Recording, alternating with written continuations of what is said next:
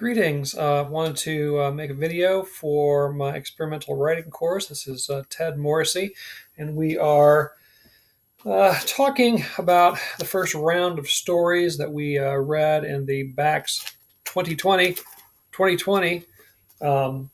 book.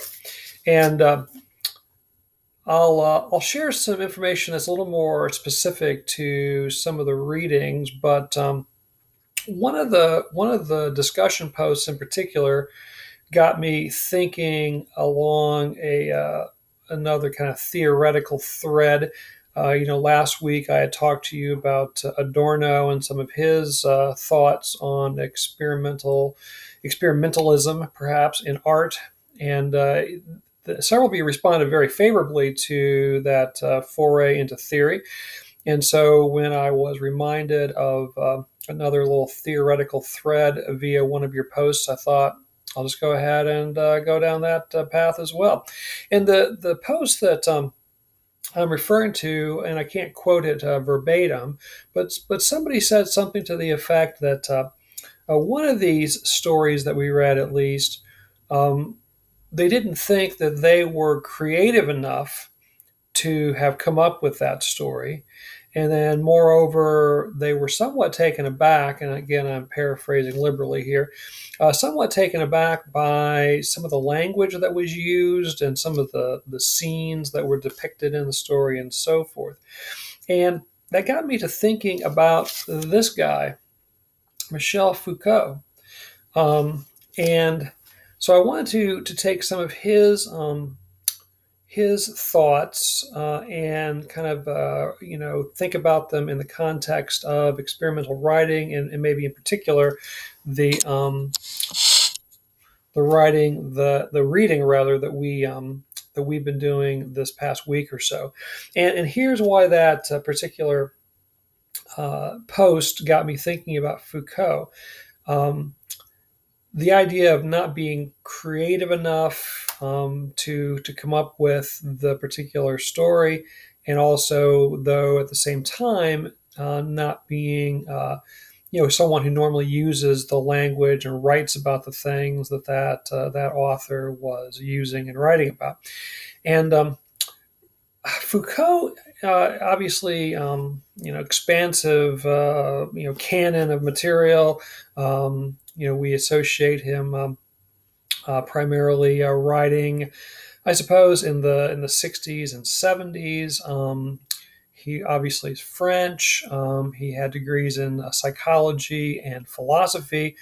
Wrote a lot about language and how language was sort of the power base for controlling people and things like that, manipulating people.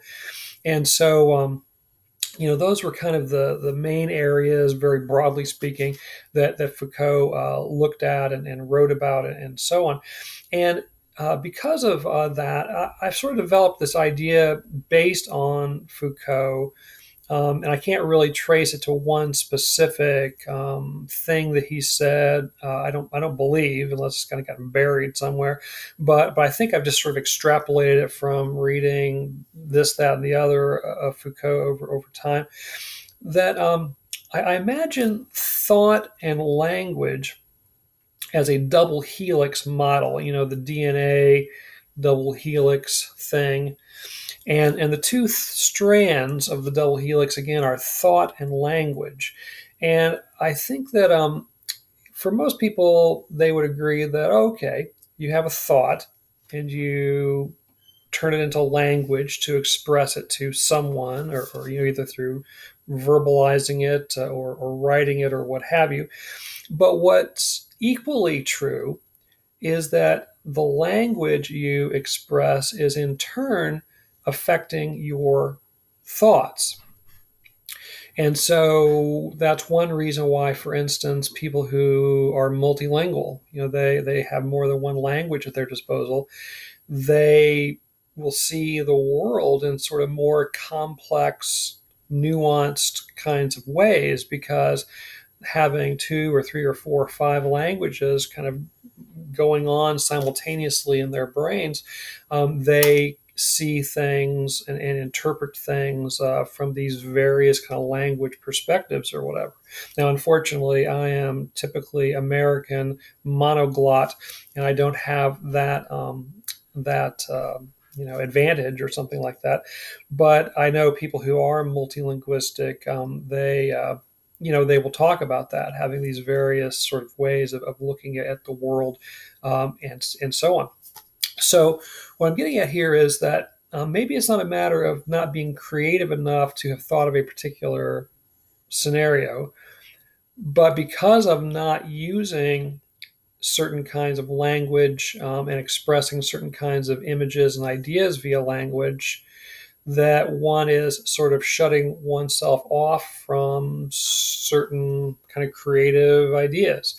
And so if we adopt the use of other kinds of language that we don't normally use and structure language in ways that we don't normally structure it, that will in turn open up these sort of creative pathways to, other sorts of ideas that we may not have thought of, likely would not have thought of, if not for changing our language to some degree, right?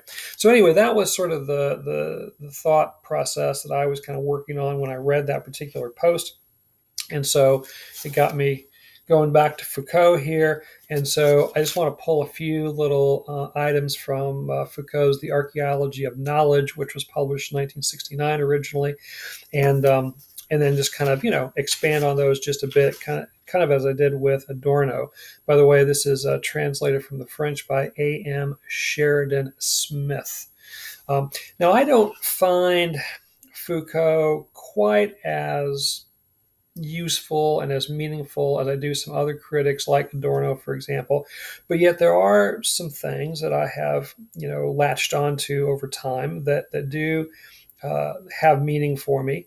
And so those are the kinds of things that I want to kind of highlight here and talk a little bit about. I've got a couple of other books here that I'm going to, hopefully grab hold of here and kind of use those to expand a little bit on some of Foucault's points or my points based on Foucault's points or something like that.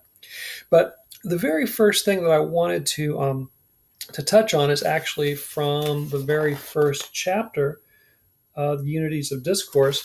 And Foucault gets into a discussion of tradition. And he says, take the notion of tradition.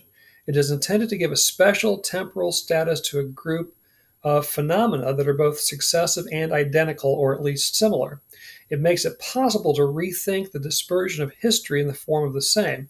It allows a reduction of the difference proper to every beginning in order to pursue without discontinuity the endless search for the origin. Tradition enables us to isolate the new against a background of permanence and to transfer its merit to originality, to genius, to the decisions proper to individuals. Right. So what I am sort of taking from that in the context of what we're talking about is literary tradition in the way that one structures a story. Again, we have been, as writers, especially if we've kind of grown up through a sort of, curriculum through high school and maybe undergrad, and now it's in graduate school, of teaching writing, particularly creative writing, we have been well trained in a particular way of creating narrative. I've touched on this before. We learn about how to structure plot, how to develop characters, how to use setting, and so forth in pretty narrowly defined, specific kind of way, so that we judge whether we are successful, whether we're a good writer or not. Others judge us. A lot of others judge us as to whether we're good at writing or not, based on how easily or successfully or consistently we can fall within those pretty narrow, guideposts or whatever. So tradition in literature sort of forces us down a particular path, and we come to accept, most of us, that, yeah, that's right. You've got to do these sorts of things when you write a story, when you write a novel. And if you don't do them, you've messed up somehow or another, right? You're not doing it correctly. Well, where does that tradition come from? And it comes from this guy, Aristotle. And Aristotle, as you probably know, lived in Greece, was born around 380 BCE, and his writings on poetics and rhetoric have been pretty much the foundation by which we have established all of our basic literary traditions. And by the way, when Aristotle talks about poetics, he isn't just talking about poetry as we would think of it. He's talking about any creative work. So poetry, yes, but also what we think of as fiction writing, drama, those kinds of things, right? So in his poetics, he talks about all the different elements that we think of in terms of telling a story. And Aristotle says, and by the way, this is, got to get my translator here, got to give my translator credit. Eugene Garber. Okay. So Aristotle says, the plot then is the first principle, and as it were, the soul of a tragedy. Character holds the second place. A similar fact is seen in painting, etc., etc. Third in order is thought, that is, the faculty of saying what is possible and pertinent in given circumstances. In the case of oratory, this is the function of political art and of the art of rhetoric, and so forth and so on. The poets of our time, the language of the rhetoricians, character is that which reveals moral purpose, so on and so forth. And then he goes on to say, fourth among the elements enumerated comes diction, by which I mean, as has already been said, the expression of the meaning in words and its essence is the same both in verse and prose. So again, to recap, the first concern of the storyteller is plot. The second is character. The third is thought, that is to say, sort of the meaning behind the text, or the meaning that the storyteller is trying to convey via the story. And then fourth is diction. In other words, the language used to tell the story. And so Aristotle laid out those 4 points in order, first, second, third, fourth. And to this day, we still buy into that. We, by and large, buy into the fact that plot is the most important element, character is second, the sort of substance, the meaning of the text is third, and then the diction, the language that we use to tell the story is fourth. And as we create story after story after story, that hierarchy is very much in our brain, where we are trying to tell an interesting plot. Then we're thinking about characterization, how to develop those, and last on the list, how we tell the story is sort of almost an afterthought, right? The language that we use to tell the story. Well, we go on a bit. He also says, these principles being established, let us now discuss the proper structure of the plot, since this is the first and most important thing in tragedy. Tragedy is an imitation of an action that is complete and whole and of a certain magnitude, for there may be a whole that is wanting in magnitude. A whole, that's W-H-O-L-E, is that which has a beginning, a middle, and an end. A beginning is that which does not itself follow anything by causal necessity, but after which something naturally is or comes to be. An end, on the contrary, is that which itself naturally follows some other thing, either by necessity or as a rule, but has nothing following it. A middle is that which follows something as some other thing follows it. A well-constructed plot, therefore, must neither begin nor end at haphazard, but conform to these principles. Let me underscore that last bit. Conform to these principles. In other words, if a story is effective, if it's good, it has to follow this particular formula of having a beginning, a middle, and an end, and the end has to satisfy whatever issue is kind of begun in the beginning, right? So essentially then we have to have a conflict which is set out very early in the narrative. We have to go about kind of dealing with the fallout of that conflict. Ultimately that conflict has to be resolved, and that's the end of our story. And Aristotle again was coming up with all this thousands of years ago, and it really took hold. That's exactly in the Western world, that's exactly what we still believe, that is what makes a good, effective story, is following that beginning, middle, and end principle. And so when Foucault talks about tradition, he's talking about the Aristotelian tradition when it comes to storytelling. And we have come to believe that anything that doesn't fit within that tradition is suspect. And of course, Foucault is talking about that as a sort of power dynamic, right? That this tradition, any tradition, but this tradition is sort of forced on us to keep certain groups in power and to keep other groups, as powerless or underfoot, however you want to say it, right? And we can certainly see this played out in the university setting, right, where we are taught these principles of how to tell a story, and if we go along with it and we follow that age-old formula, then we are rewarded, right, with a good grade, and we get to advance towards finishing our degree, and presumably then could use that degree to ourselves make money, perhaps by perpetuating the tradition even more, by becoming teachers and editors and so forth ourselves.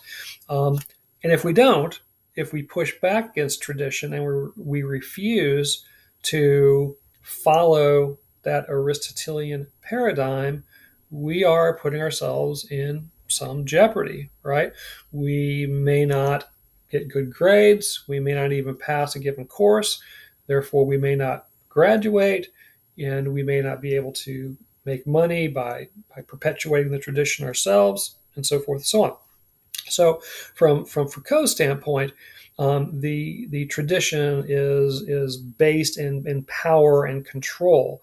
And we certainly see that in literary journals, even though they purport to be sort of forward-thinking and inclusive and all those kinds of things, oftentimes I find that they are very tied to literary tradition, and the things they publish tend to follow pretty consistently this Aristotelian paradigm that was established thousands of years ago.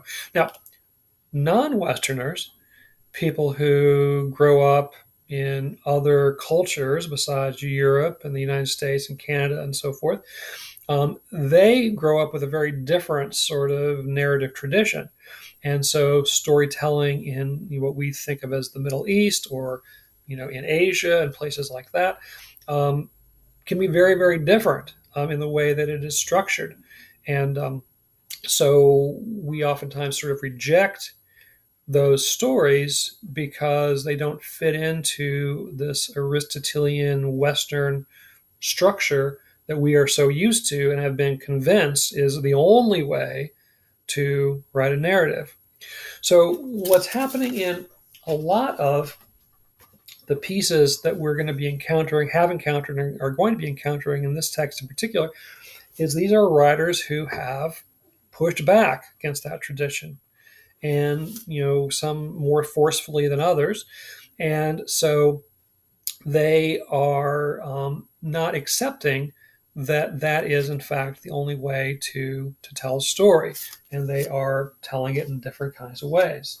Let me get back to some other points here.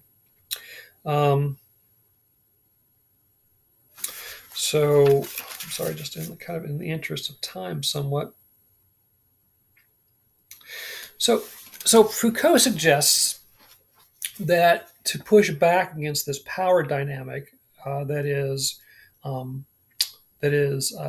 forced upon us via tradition, he says, what we must do, in fact, is to tear away from them their virtual self-evidence and to free the problems that they pose, to recognize that they are not the tranquil locus on the basis of which other questions concerning their structure, coherence, systematicity, transformations may be posed, but that they themselves pose a whole cluster of questions. What are they? How can they be defined or limited? What distinct types of laws can they obey, et cetera, et cetera. We must recognize that they may not, in the last resort, be what they seem at first sight. In short, that they require a theory, and that this theory cannot be constructed unless the field of the facts of discourse on the basis of which those facts are built up appears in its non-synthetic purity. Right. So again, what I want to take from that, from a sort of literary storytelling standpoint, is that we want to, knowing this Aristotelian paradigm that we've all, synthesized so thoroughly, we want to push back against that by looking at its various elements and not just accepting at face value that they are the best and the only way to make narrative, right? So some of the elements may be things that we want to embrace in a particular writing project, but some of them may not be. And so what do we want to accept and what do we want to reject in order to tell the tale that we want to tell? Because again, if we think of this way of telling a story, way to construct a plot, way to use characters, way to construct meaning, way to use diction and language and so forth, if we accept that as the only way to do it, we are putting ourselves in a very, very narrow alley that we can't really, I'm going to use the metaphor, the buildings are so tall on either side of us, we can't really see anything beyond what's, pretty much plainly in front of us.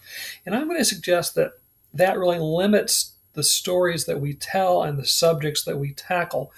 And that if we want to broaden what we're writing about and what we're saying and how we're communicating, we need to start to tear down those Aristotelian structures.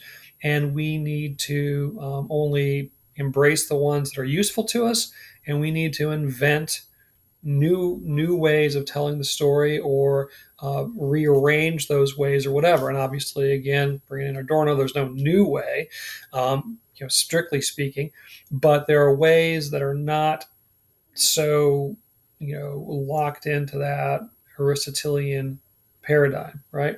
And so again, that's what experimentalists are doing. They are breaking out of that tradition in order to tell different kinds of stories. And maybe, the story comes first. Maybe they have something they really want to say and they know that it doesn't work in that traditional vein. Or maybe by getting out of that traditional vein, it opens up horizons on what they could potentially write about. Right, so tradition is very, very powerful, and in creative writing circles, especially in prose narrative, that tradition was established long ago by Aristotle, and we are still very much following it today. Right.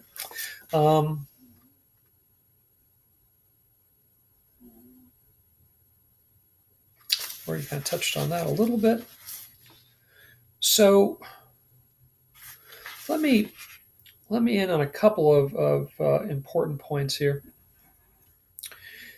Let me talk about the author. As you know, Foucault talked about the author phenomenon. The idea of assigning a text to a particular author and tying them to that text, and how does it affect our reception of the text and our concept of the author and all that kind of business. But he says,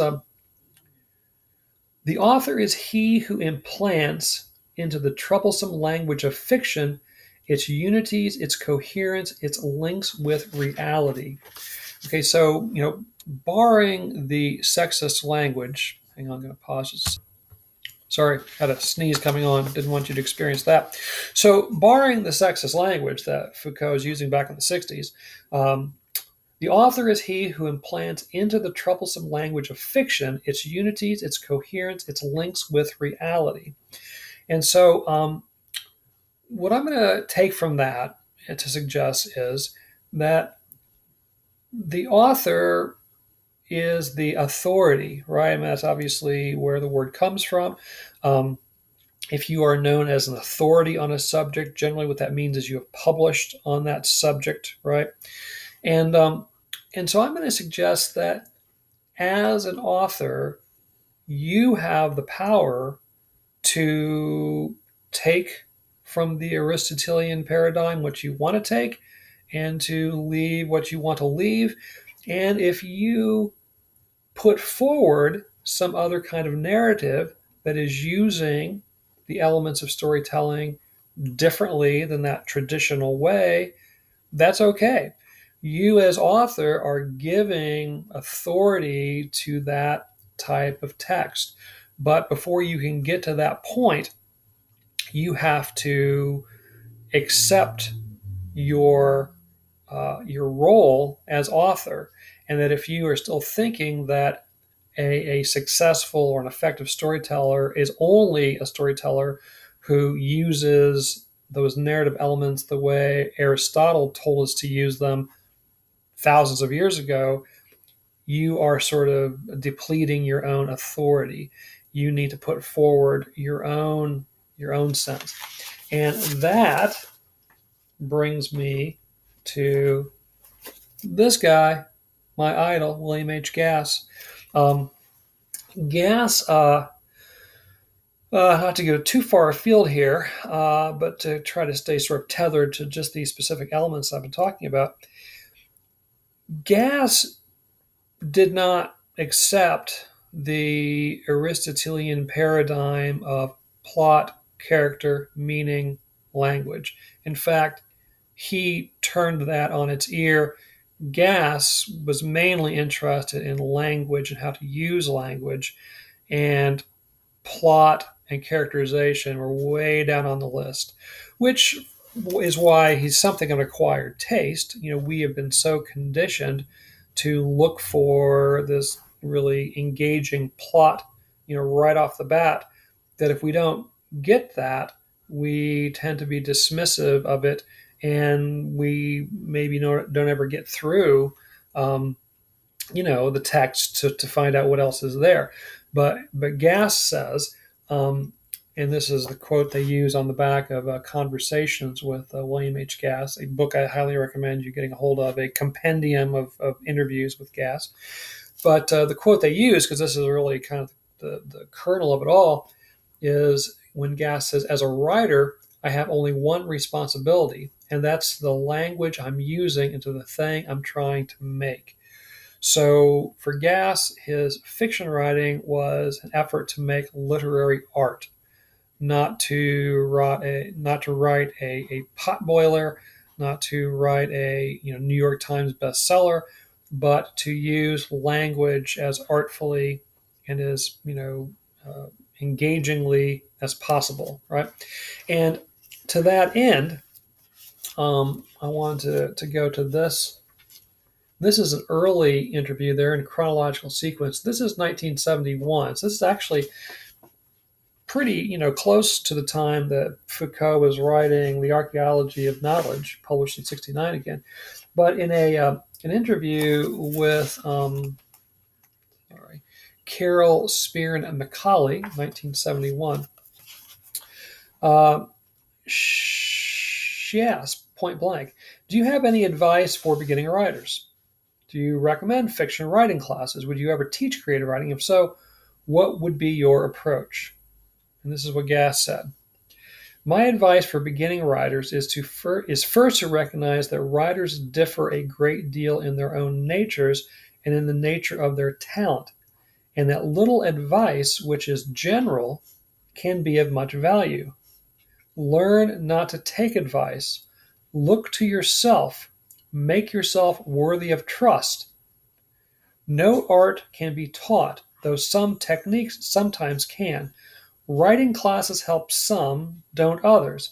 It depends again on the kind of person you are. Do whatever works. It wouldn't have worked for me, and I am personally suspicious of them. I've taught creative writing a little, but I would never make a habit of it. All right. And he goes on a bit from there. But learn not to take advice. Look to yourself. Make yourself worthy of trust. And so, again, I want to hook that back up with Foucault's thought on the author. The author is he or she or they who implants into the troublesome language of fiction its unities, its coherence, its links with reality. You have the power. You are the writer, and you are telling your story the way you want to tell it. So you include in it what you want to include. If some of those Aristotelian ideas work for the story, great. If not, don't bother using them. Figure out some other way of doing it, and trust yourself, trust your judgment in that process. All right. Now, again, we're talking about a sort of fiction here, which is not terribly popular, right? If your ambition is to be a New York Times bestselling author, to support yourself via your writing, to have book clubs, read your book and talk about your book, and and go on, author tours and events and book signings, all that kind of thing. You probably are not going to want to write, experimental fiction, right? That's a different kind of writing. I'm not downplaying that. I'm not demeaning that. That is a particular skill set, and some writers want that, and they get very good at creating books and stories and so forth using that skill set. It's very Aristotelian based, so you can, if you're really good at that and comfortable with that, that's great. But what we're talking about in this course is a different kind of writing. Now, you can achieve a certain sort of popularity, but not New York Times bestseller popularity, right? This is about creating literary art, and having the satisfaction of creating something that you really enjoyed creating and you're proud of, and maybe hopefully a few other people will appreciate what you have created, but probably thousands and thousands of people are not going to appreciate it, right? It's a more select kind of group. But nevertheless, this is the last Foucault point I want to end with here. He writes, "For a discipline to exist, there must be the possibility of formulating and of doing so ad infinitum fresh propositions." So in order for that more traditional sort of literature to exist and to be popular, there must be also, as part of the discipline, this more experimental, non-traditional, non-orthodox, unorthodox sort of writing going on as well. They are all part of the whole, and WHOLE, right? They're all part of the whole, and therefore all equally important. So even though experimental writing isn't read as much by any stretch of the imagination as more traditional writing, even though it doesn't warrant the same sort of financial rewards and so forth, it is still an important part of the literature that's being produced, and in fact, it makes possible the traditional. So, in other words, there would be no traditional if the non-traditional didn't also exist. So, I think as writers, particularly if we are writers who gravitate towards the experimental, to the non-traditional, the unorthodox, we can take great pride in the fact that we are contributing to the literature as a whole, and the traditional would be devalued if we weren't creating the non-traditional, the experimental, the unorthodox, the unusual, whatever word you want to use, right? Um, so yeah, so we in this course are looking at experimental writing, and as I've said, we've started off with fairly traditional. This next set of things we're going to look at is pushing the boundaries more so, and then the following week we're going to be looking at really unorthodox, non-traditional experimental pieces that the writers really kind of throw all of the Aristotelian stuff out the window and are just really going out on a limb. Now, I know that not everyone wants to be an experimental writer, and that's probably just as well. But I do think that even a traditional writer and someone who wants to be a traditional writer, they can really expand their creativity and their effectiveness as a writer by looking at writing in some of the same kinds of ways that these experimentalists do. And so, even if it's just expanding your vocabulary in a particular direction, allowing yourself to write about certain kinds of subjects, changing the form somehow or another, the structure somehow or another. Again, maybe not, a lot, but a little. That those can really, feed our creativity, and we can produce, even more interesting and dynamic traditional fiction than if we hadn't gone down that path at all. All right. So I'd be interested to hear what you have to say about any or all of that. And I will stop there and see you down the digital trail.